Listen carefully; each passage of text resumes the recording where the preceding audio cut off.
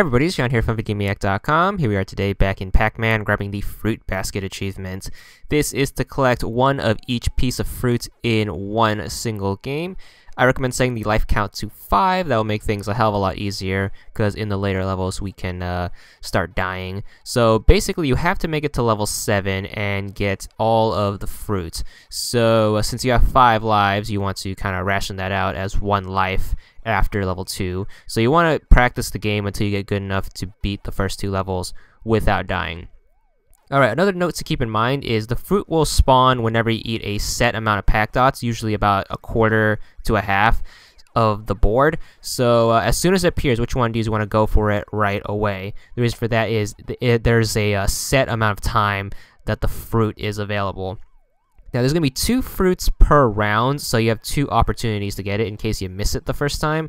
So my best advice is to get it out of the way as soon as possible, and then turn your attention to clearing the board. Use your pellets. You can actually eat ghosts in this playthrough, which is a big godsend. But once you manage to finish up level 1, we're going to start level 2, and now we have to collect the strawberry. So same strategy, we're going to eat as many dots as we can. I like clearing the bottom of the board first, and as soon as you do that, you want to grab the fruit, and of course you have to do this while weaving in and out of the ghosts' paths. But once the fruit shows up, make sure you grab it and then work on clearing the board. So I like clearing half the board at a time, so I like doing the bottom half and then trying to use my power pellets in order to avoid the ghost, and I only eat them if they're close to me or if they're about to turn back to the regular mode. But you basically want to repeat this pattern for the whole game until we get the achievement, basically. So this is probably one of the harder achievements in the game, just because you have to make it pretty far on only 5 lives, and Pac-Man's going to be pretty hard for anyone who isn't familiar with the game. Alright, once you start up the 3rd level, we have the orange to get. So as you can see, we're repeating the same strategy where we're trying to get the bottom of the board first and just grabbing as many pack dots as we can until the orange spawns. For now, what you want to do is whenever a piece of fruit spawns, you want to grab a power pellet and then use the time that's allotted to you while the ghosts are be able to be eaten to just try to make a run for the fruit, because that's the most important thing, because that's what the achievement is based after. But from this point on, also each fruit has 2 levels to it, so you have 4 opportunities to get a piece of fruit. You do not have to get a piece of fruit in each level, you just have to get 1 piece of fruit. So every fruit after the strawberry has 2 levels to it. So there's going to be 2 oranges, 2 apples, and then 2 melons, obviously. But we're going to try to get the achievement on the first melon level. That way the game can end early and we have lives to spare. But anyways, as you can see me earlier, I died, but you get 1 extra life at 10,000, so you should be able to get at least 1 extra life in this playthrough. So you actually have 6 lives to work with, and you can get the lives earlier if you try to go for extra pieces of fruit, or if you actually try to go and kill for the ghosts. But what I recommend doing is just focusing on clearing the board and not worry about points, because 10,000 should come definitely in at least the 2nd orange round, if not the first apple round. But you want to basically try to use at least 1 life per board. So you should practice the game until you get good enough to get through that part. But anyways, here we are, just repeating the same strategy, working 1 corner at a time.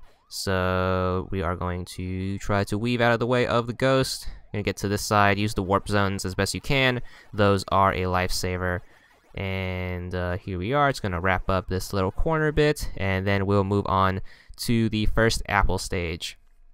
Now there's gonna be 2 apple stages, so it's just like the orange where you only have to get 1 apple on either stage, and there's 2 apples per stage, so you have 4 opportunities in case you miss it.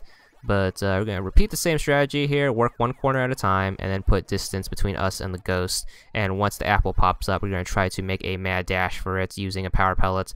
But as you can see, you can get greedy and die. I recommend if you do die, you die when there's not a piece of fruit on the board, because if you die and there's a piece of fruit on the board, it will disappear and you'll miss that opportunity. But for these later fruits, you at least have 4 chances to grab it. So the apple's going to spawn here, and we are going to try to grab it as best we can after killing that one ghost. There we go, we got the apple out of the way, so we don't have to worry about it in the second apple level.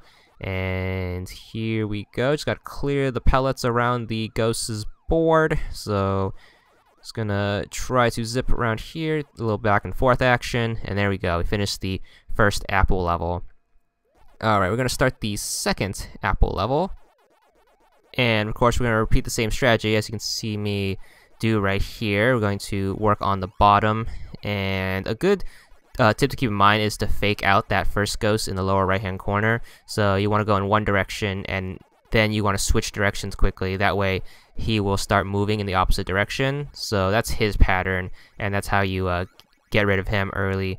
So here we go, just going to keep working this corner now. Grab the power pellets, and then going to clear up this corner, and when the ghosts start dying, you can try to eat them if you want to, but you don't want to waste time. You want to use as much as your time to clear the board. And luckily we got this stage done without dying, so we have one more stage and we have 3 lives to work with it, so plenty and plenty of room to mess up right here. So we're going to grab the power pellet and then clear up the board. Now my focus is getting as many pack dots as I can to try to get the melon to spawn.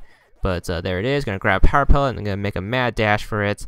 Grab it, and the achievement should pop, and there it is. It's going to be for 90 gamer score. It's gonna take a bunch of practice to get this down, but once you do, there it is, and that's all there is to it.